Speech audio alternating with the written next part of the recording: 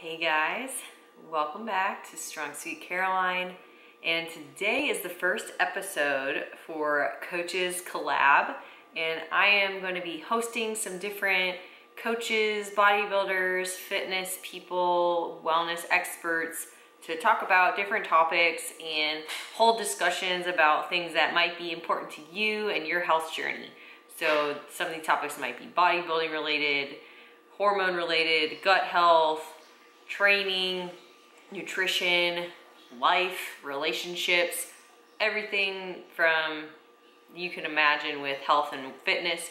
So I'm excited today to start this off, and we'll be talking with David. My husband is going to be hosting this with me and bringing in some different coaches that we not only collaborate with and talk with on a regular basis, but other ones that we look up to in the industry and are trying to share some of their experiences and their knowledge with people like you.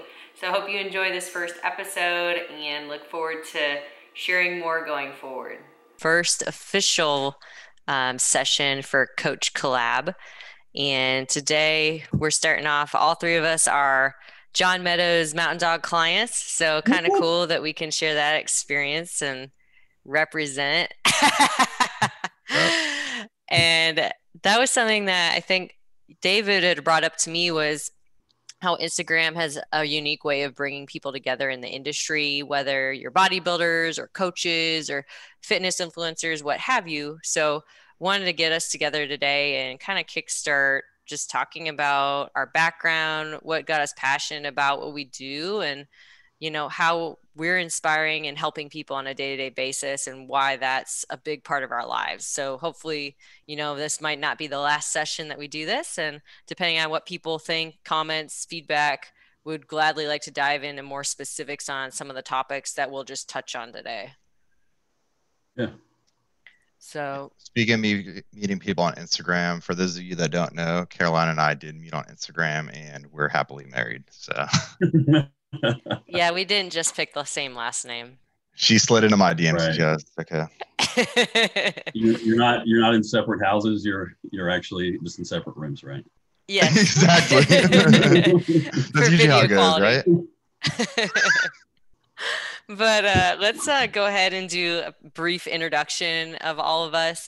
Most of my followers know me as Strong Sweet Caroline, and I've been in fitness, the industry as a whole, almost 5 years.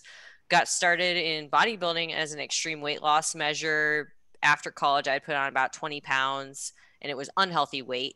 I didn't really know anything about nutrition, training, anything like that. I was in a sales job traveling in Nebraska on the road, literally like 4 to 6 hours per day, and started bodybuilding. And ever since then, I've just loved the sport, learning about health. And the biggest thing for me is women's health.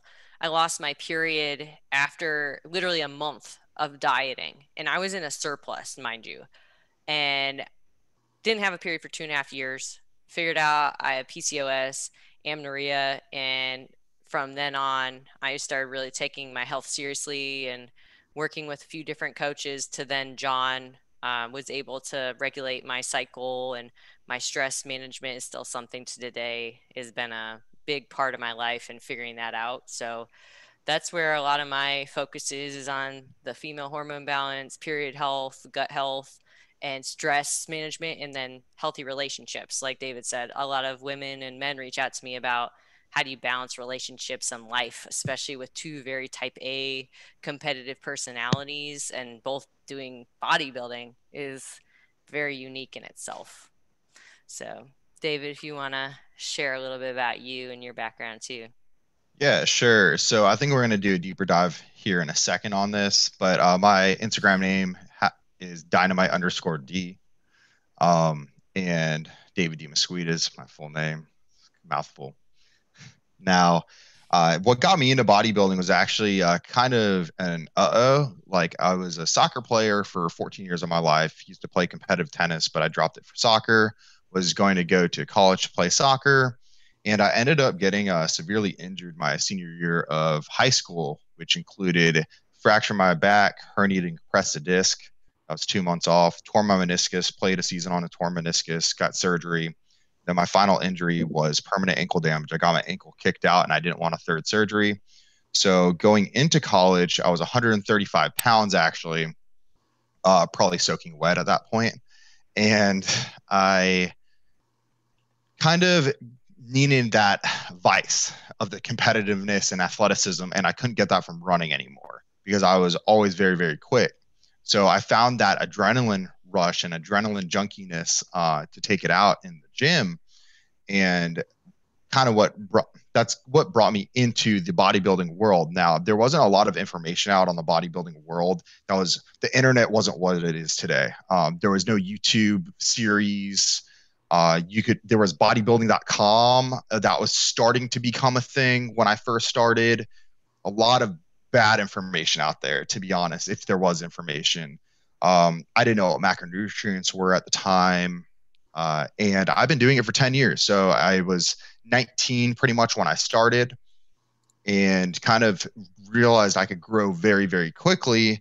But like I said, we're going to be jumping into that a little bit further, kind of the evolution of what I have learned and the nutrition piece of it as we're going forward, and how I've evolved as an athlete as well as a coach on my end. Awesome. Oh, I guess I should touch on that. This is, I'm getting ready for my third national show now. My first national show was 2016 Nationals. Then I did 2019 Junior USA's last year, which I had a torn labrum for 2 years going into it. Had shoulder surgery last year, and now I'm prepping for Universe right now, which I'm 5 weeks out from. Great. Okay. And Kenneth, what about you? So my Instagram is Foundry Training Nutrition, all one word. Recently opened the business, I guess, April timeframe. Been on Instagram since June. So my following looks like it's a little tiny in comparison to you guys. But been in the bodybuilding world for, I guess, about 8 years now.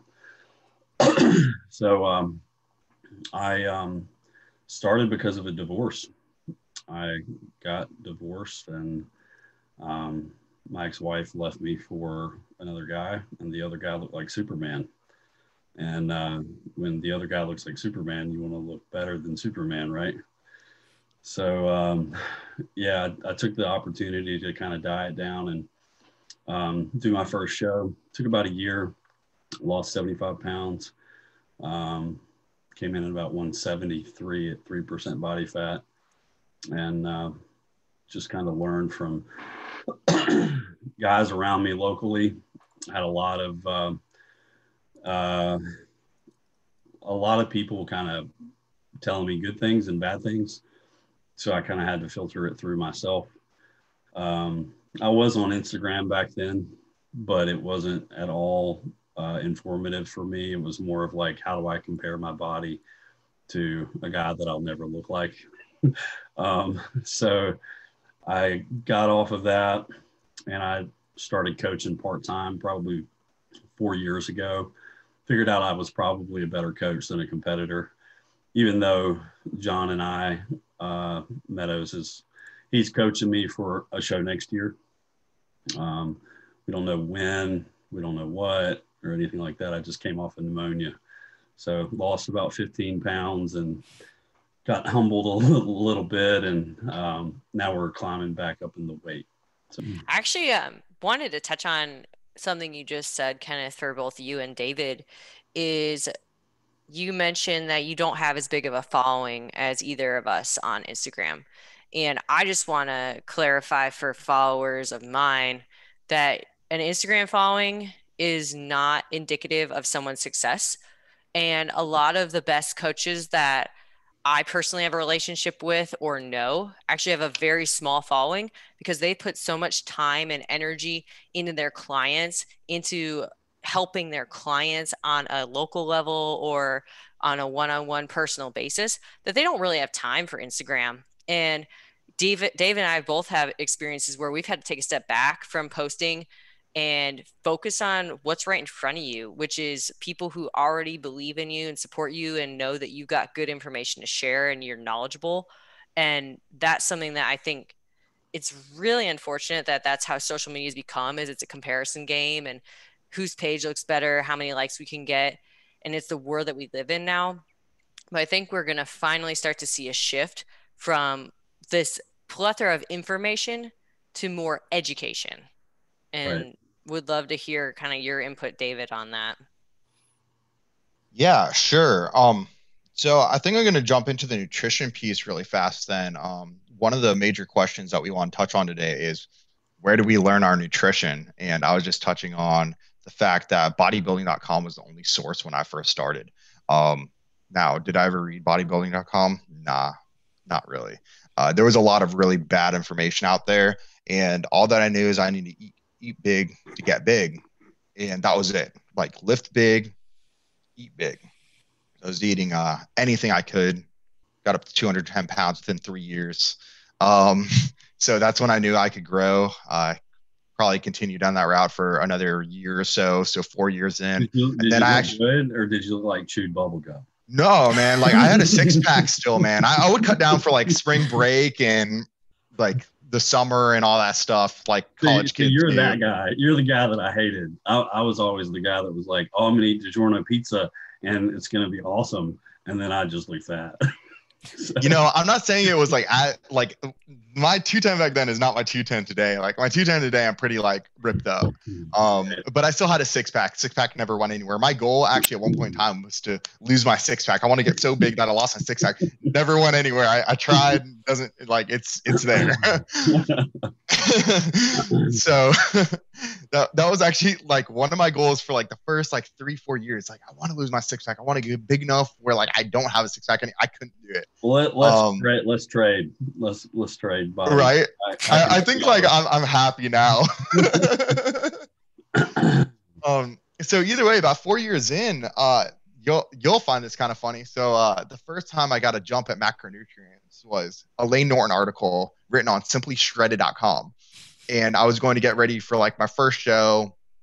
It was men's bikini, aka men's physique.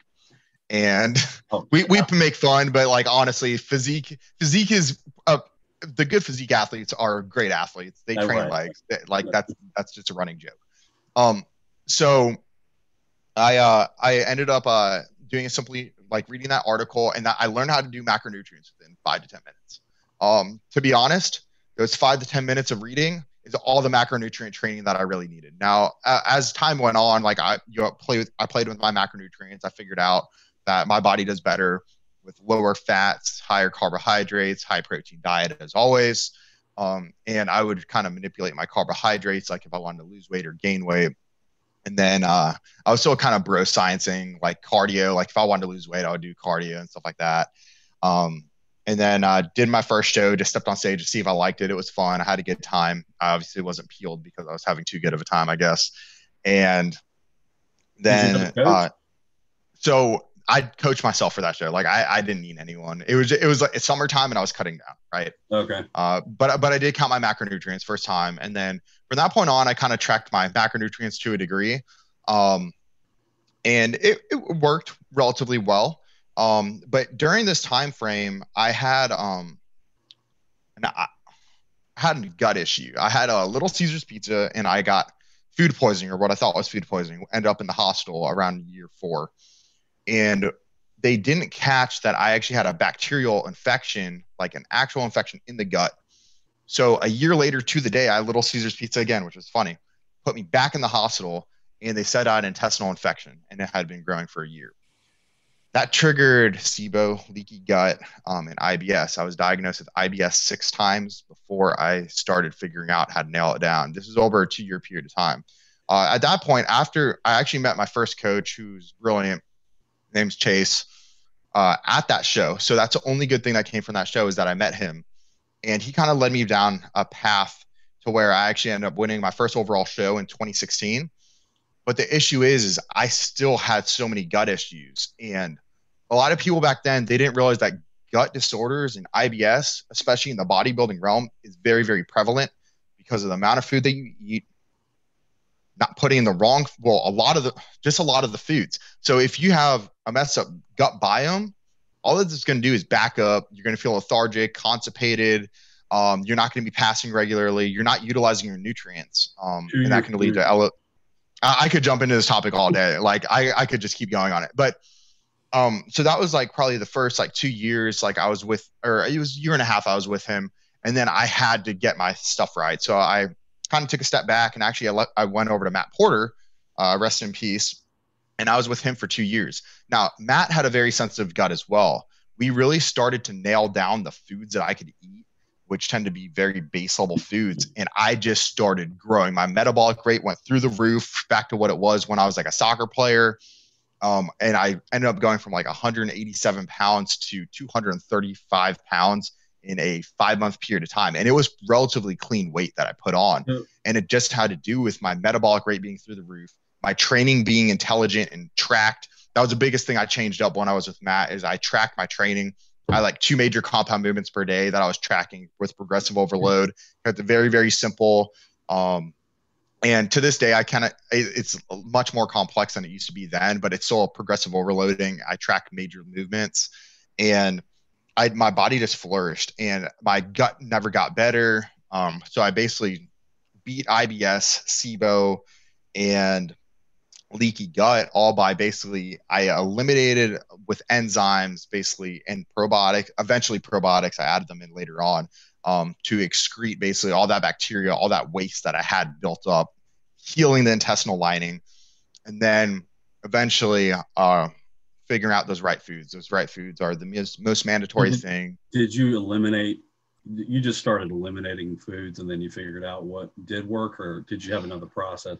That's a good question. So I knew kind of what foods worked for me, and I knew chicken wasn't one of them.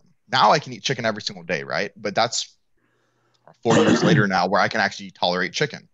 So I knew what foods worked for me. Like ground meats worked relatively well. High quality beef, bad quality beef, it just jacks so many people up. Because it's fat, it's just harder to digest. It's slower to digest, slower to break down.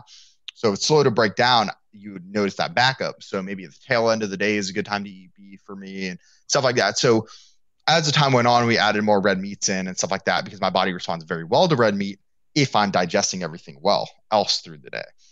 Complex carbohydrates, big no-go for me. I haven't been able to do complex carbohydrates since my IBS attack. It depends on how they're cooked.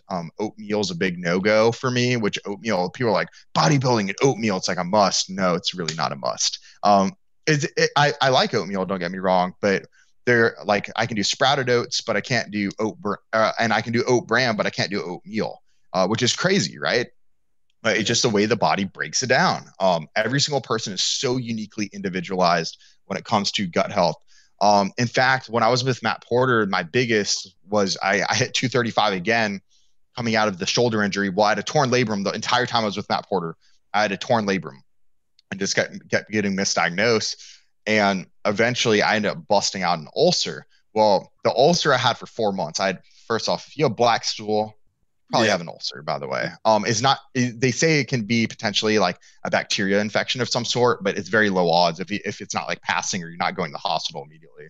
So I had an ulcer for about 4 months and we ended up having to back off. And for those of you that don't know, ulcers are actually caused usually from low stomach acid, low stomach acid, not high stomach acid. So they give you basically stuff to bring down your stomach acidity to let it heal up and stuff, but then you actually have to raise your stomach acid levels back up, which is a really painful part when you're going from having an ulcer and having to come off the proton pump inhibitors. And that was going into junior USAs. I went from 235, started to cut 7 months out because we needed to back off the food. I was eating 1,050 grams of carbs a day, 450 grams of protein a day, 70 grams of fat. That's about where my macronutrients were at. So it was around 8,000 calories or so off the top of my head. And so let me pause you for a second. I'm curious about something.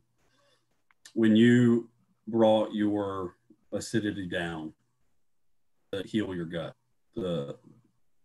so what healed your gut? What did you do? What was your protocol? So I actually started healing my gut holistically through juice because I couldn't keep anything down. Anything I ate was instantly coming out. If you think about when you get a bloody nose and it runs back into your throat, it upsets your stomach. Same concept. It was like liquid just running through me, every single thing I was putting into my body. And so I started treating it through actually plantains, great berries. It was organic berries and greens. Particular berries though. Like I was very, very particular on the fruit. Caroline actually helped me with that one. On the fruit selections, that I'd add some protein just to get some nutrient value. And well, this is while I heard I had an ulcer. Like my doctor told me I had an ulcer, and he's like, but we had to do a endoscopy, or not endoscopy. Yeah, endoscopy. It was an endoscopy to go down. Colonoscopies from the rear. And during that waiting time, I started juicing. I started drinking juice to basically make sure I got some type of nutrient value, but it actually started to heal the gut. And I kind of actually stayed on that diet for a little period of time while I was on the PPIs. And that's how I originally started to bring it down. But those proton pump inhibitors definitely reduce it. Now, the issue with the proton pump inhibitors that I found is it can, first off, long-term use of it causes major damage over time. Because like I said, most people have low stomach acid. So I went from being able to break down all this food to really slowing down my digestion because the stomach was not breaking down the food as well. So it's kind of like I don't know, breaking down food and passing it in little pieces of it versus putting like rocks and pebbles into your body and trying to pass it because you're not breaking it down. So when I had to reverse out of it, it was very, very uncomfortable because I started getting acid reflux again because now I'm trying to raise my stomach acid levels back up. I'm not taking proton pump inhibitors. So it was kind of like a catch-22. Like Caroline wanted me to start raising my stomach acid levels a little bit early on. I was like, I can't do it. It's just too uncomfortable. So how did you make it? How did you make it through the acid reflux? I mean, how long was that period of time? Kind of sucked it up. I was on PPIs for probably like 2 to 3 months. Yeah. There's also some drugs that come into the equation in prep that mess up stomach acid levels big time. Which is something that people forget about. Like people don't realize how detrimental like PEDs are to the gut, period. Like I'm not even talking about just upper GI tract, lower GI tract. I mean, it wrecks havoc. And that's why it's becoming so much more prevalent where all these bodybuilders are like, oh, gut health, gut health, gut health. I'm like, you guys didn't believe gut health for years. And now you guys are wrecked and you guys are talking about gut health. Like the people that were basically saying, oh, I have like, it's just my body. Like maybe I'm just not cut for bodybuilding. I heard that time and time again. Because I couldn't eat foods, right? No, all these guys are like, oh, gut health is so important. Like it's one of the most important things. I'm like, you guys are hypocritical just because you guys are getting like wrecked, but you guys are like, we're talking shit all these years for all these people that had gut issues and you guys are actually seeing it now. And now they still don't know how to treat it and they're wrecking their clients. Right. And then what happens is they come to people like you and I to try to get fixed. Right. And it's not even just their guts that need to be fixed. It's their hormone. Like just it's everything. It's really unfortunate. It all starts in the mind. Honestly, the mind and the neurotransmitters, the stress, all of those responses from the brain are what start into the gut, into the hormone systems. And to David's point about PEDs, the other issue bodybuilders don't think about is the amount of protein intake. A lot of times you're over consuming protein than you actually need because you're trying to put on so much lean muscle mass. But realistically, your carbs and your fats and your fiber intake, if those aren't in balance and you're just trying to jam protein into your system, you're definitely going to cause more issues in the long run too. Kenneth, I'm curious, what about yours? What's been kind of that where you learned about nutrition and like that passion that you've gotten for it? So I am not a registered dietitian. I am not at all a certified nutritionist. I don't have a certification at all. My certification is, life of hard knocks and doing it the wrong way and then doing some of it right and then consulting people and figuring out what works with myself. And then when I started with clients, to be fully transparent, there were times where I'd be like, hey, we're going to try this and we're going to see if it works. But I think initially, to answer your question specifically, my best friend, Patrick Richardson, he's an IFBB pro. He was just a plethora of knowledge just from a standpoint of macros and stuff like that. But at the time, when I entered into the world of bodybuilding, he and I didn't know each other.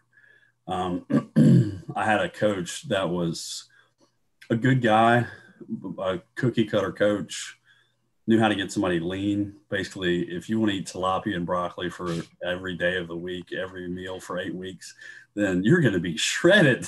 So I definitely was, but I learned that it wrecked me mentally. I had so many, I guess, body dysmorphia type thought processes. And I remember, doing my first show, and I ended up winning the show, and I looked really good. And I did a podcast that went into that a couple of weeks ago. But anyway, I woke up the next day, I was 20 pounds heavier from one cheat meal. And I remember looking in the mirror and literally crying. I cried like a big baby, because I was like, all this hard work, I look like this now. What am I doing? This is the worst thing that's ever happened to me. And now I go look at that picture. I'm like, that dude looks awesome. But, I think that was probably the start of the journey with me and Patrick, trying to figure out, okay, how do I do this right? How do I go into a bulk phase and do that right? How do I do training well? So he was my basis of good information. And as I kind of grew my repertoire with him, I also used my own experiences and client experiences to build on top of it. But he was a good solid base. And then you have access to like Fuad's podcast, like he has Patrick Tour on, or AJ Sims, or these guys that are top of the field. And if you pay attention, they give you just enough that if you know enough, then you can connect the dots. But if you're dumb as hell, then you're not going to figure it out, and you're going to try some stuff and really screw it up. So Justin Harris would be one too. Me and Justin probably have a lot of the same philosophies in a lot of ways. But I would say just sources throughout the industry that are valid. John came in this year for me. We met at a seminar down here in Raleigh. And after that, I decided I was going to launch my business. So I kind of picked his brain about that. And he was kind enough to do that. And I think watching him build my diet has made me think about things differently too. And then, even DM conversations with me and David, I mean, I'll look up and it's been an hour and we've talked about all kinds of things, and we really come away with the same mindset. He might give me a little bit of information that I hadn't thought of or something like that, but I'm always trying to pick up stuff and implement it as I go. And it only applies to certain cases, because I even have, these female clients that are really tough. Sam Miller Science. I'm actually doing his mentorship program. I don't know if you've ever seen his Instagram stuff, but he's top 5, one of the smartest guys I know. He has been sort of a really good guy in terms of metabolism and hormones and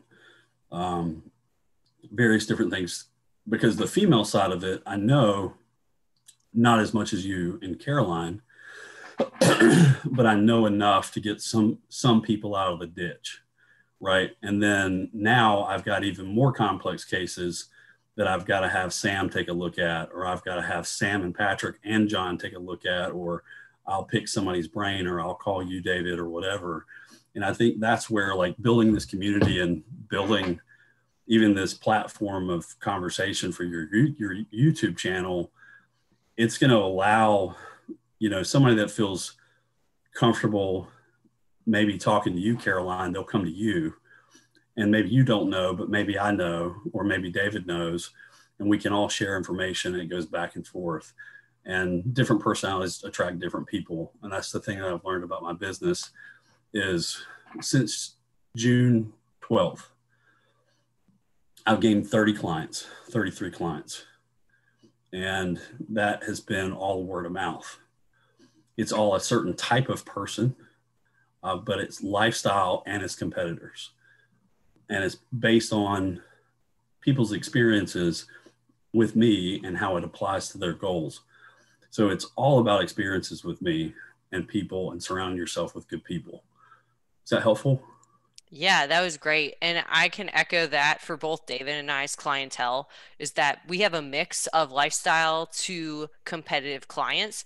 And to your point specifically, they either reach out to us because they know somebody or they have some type of connection with how our personalities are on our social media feeds, or there's kind of this blend of they want to look like us or they want to be like us.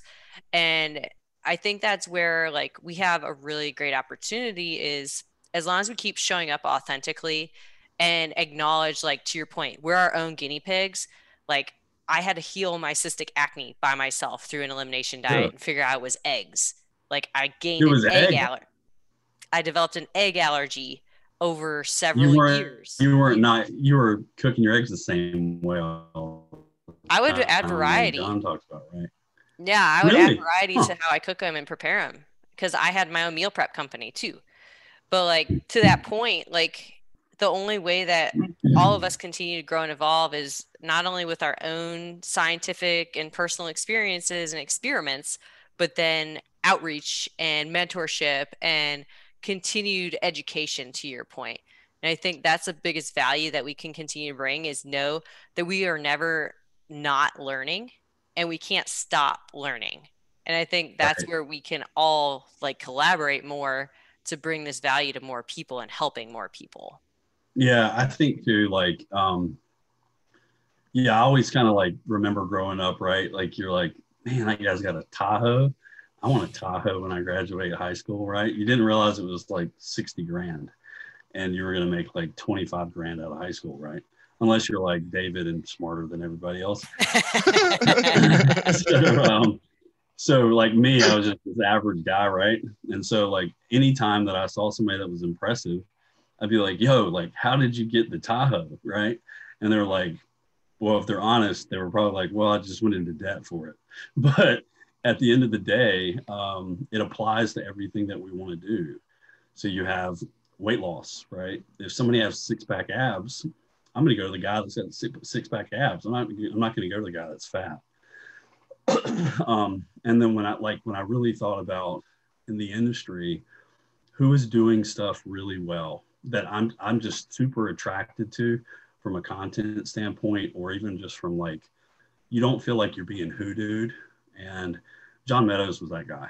You know, he is just the quintessential, like the guy that he's like your dad kind of, but kind of like your friend.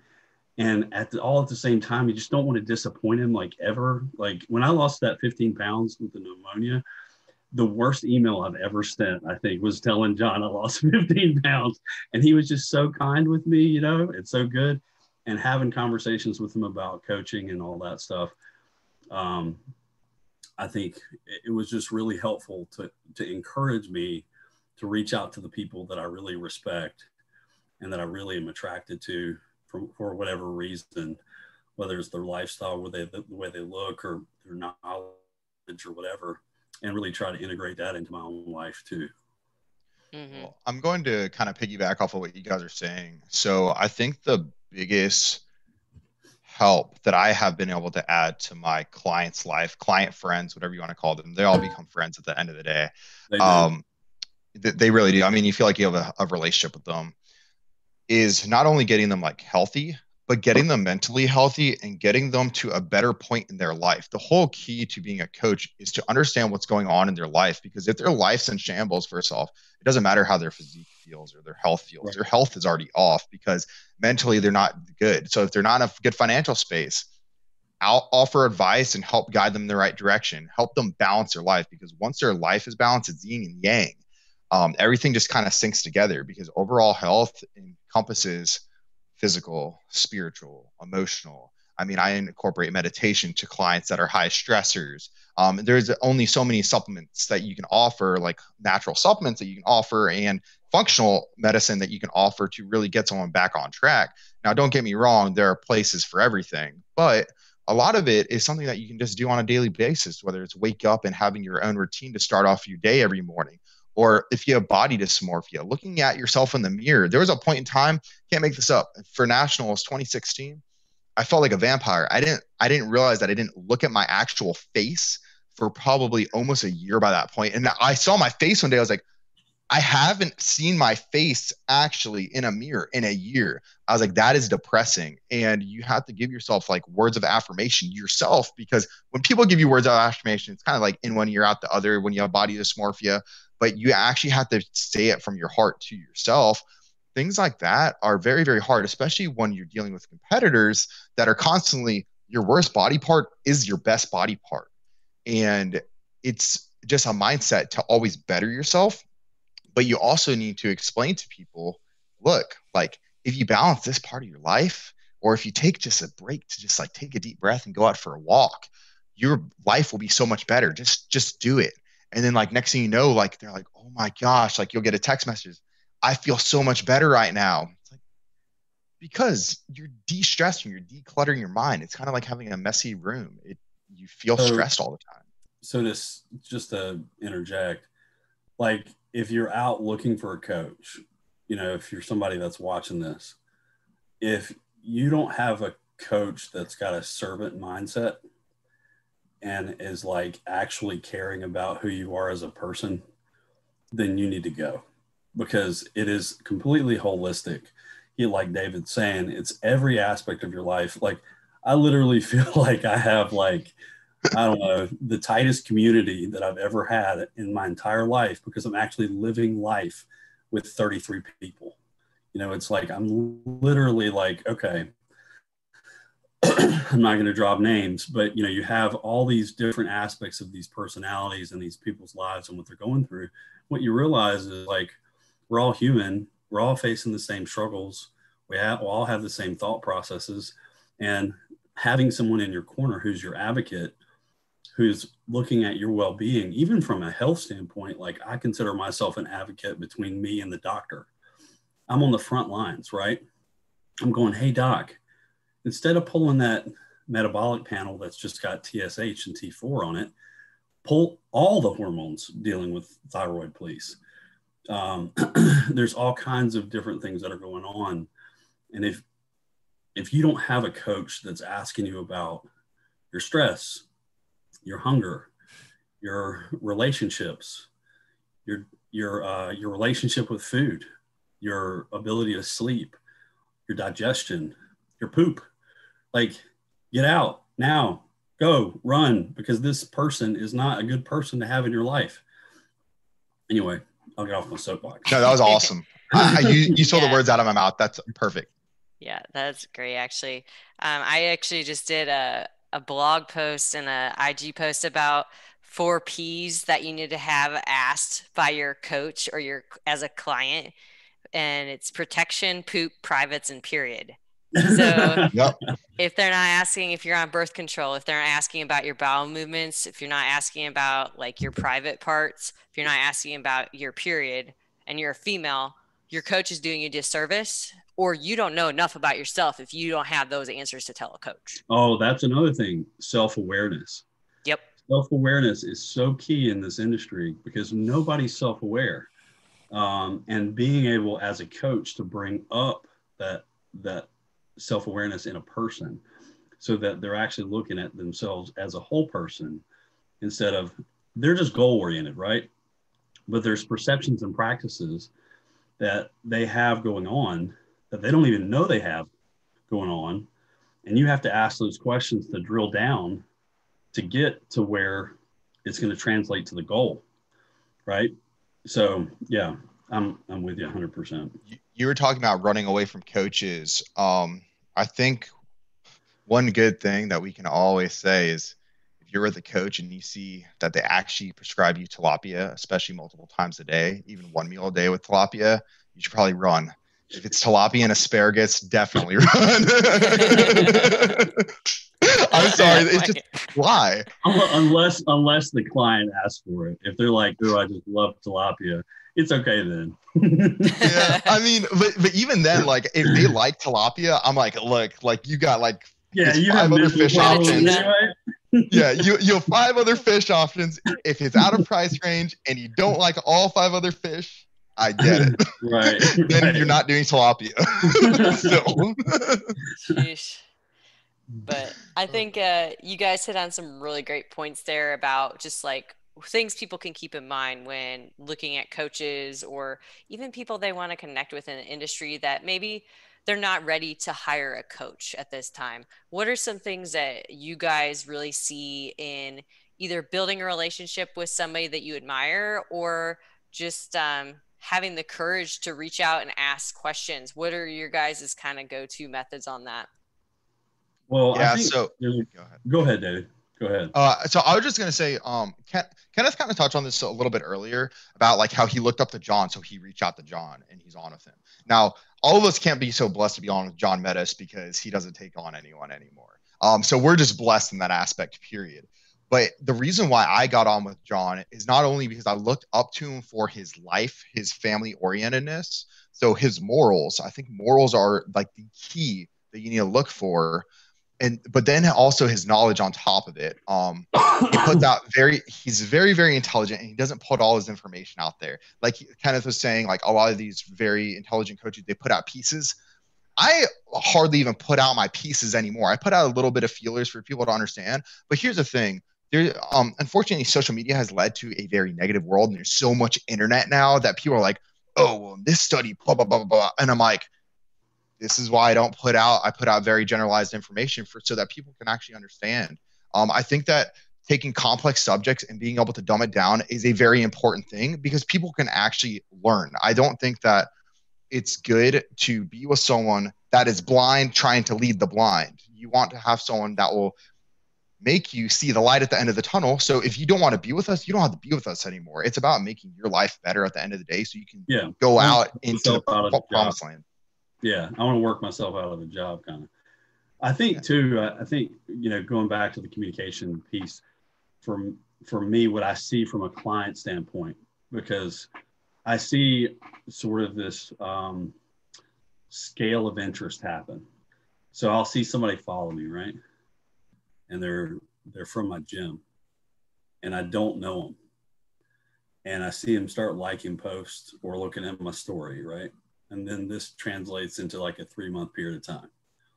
Well, by that 3-month period of time, what they've been doing is watching everything that I'm doing. Then they'll send me a DM and say, hey, can we talk about coaching?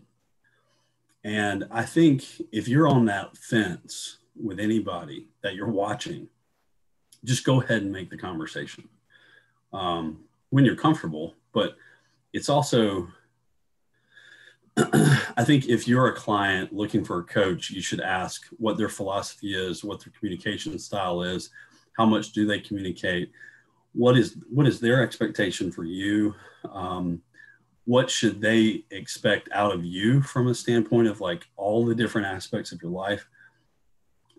There's just a lot of stuff. So getting back to the communication portion, I have emails, I have DMs, I have text messages. I got a random phone call at like 10 o'clock one night. And it was a referral. And they just were a lifestyle client. They wanted to know kind of what my rates were, stuff like that. And I find that if people are taking the time to do that out of their schedule, then you need to be able to do the same to benefit your life. So like Caroline, like if you wanted to learn something, are you going to waste time? Are you going to wait? Or are you going to look at somebody and say, I want to be like them, or I want to know what they know, and immediately just kind of reach out and take a risk? Like Patrick Tour the other day, I sent him a message. Guy got it right back to me. Blew my mind. I almost screenshot it and posted it. It was like, this is awesome. You know what I mean? So like take the risk. Even the really high up guys or gals that are really, really talented people, I encourage you to just go and talk to them. They're humans too. They put their clothes on just like we do. They might be busier than us, but if they respond to you, then that means they're probably a really good human. And you might want to work with them one day, or they might give you free information. And what I try to do is I give away as much information as I can that makes people feel comfortable. So if they do come back around and they're not ready for a coach now, but say a year from now, they're like, hey man, like you gave me all this information that was basic and it got me to this point, but I can't get there anymore. Now I need your help. So is that kind of what you're asking, Caroline? Yeah, I mean, in general is more of how do you guys kind of structure the way that you work with people and things that we can help other people looking for coaches think about, because I think Yeah. there's a lot of different coaching strategies. And to your point, there's a lot of philosophies in the way that people either segment their lives or think about coaching. For example, I still work a full-time day job and I'm working with clients on the side. I have to basically structure my days so that I don't overwhelm myself trying to do too much at once. And there's some people, if they are coaching full time, I would expect that they would be able to get back to me a little bit quicker or have a quicker turnaround time.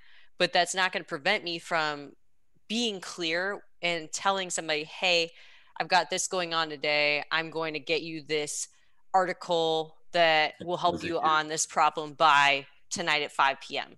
Like giving myself deadlines and giving those clear communication, to your point, to the clients so that they understand, she's human too. She's got a lot going on. And, sometimes all we can do is just one little bit better. And if we can try to leave the day doing a little bit more than we did yesterday to help somebody just a little bit more, I think that's where we can even just see that incremental progress every single day.